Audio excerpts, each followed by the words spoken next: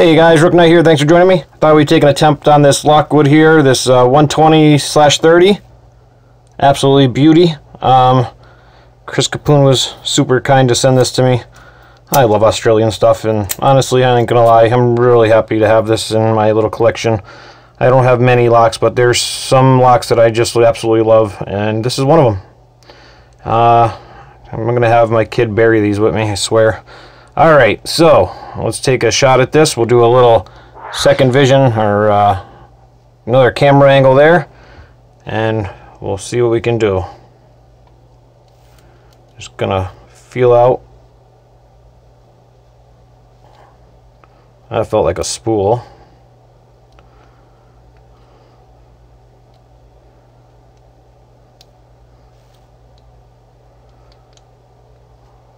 Definitely felt like a spool. Oh, we're so close. Definitely a tight fit.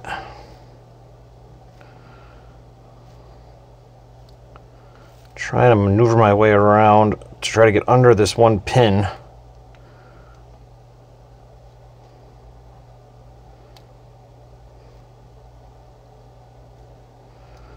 Nope, I thought that was the one that needed to go. And a little stuck. Yep, feels like another spool's got to go. That's going to reset me.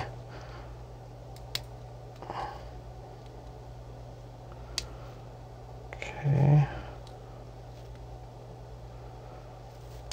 There we go. Hey, hey, open. Open sesame, right? Checkmate. We got to win. Alright, guys. That was a quick video.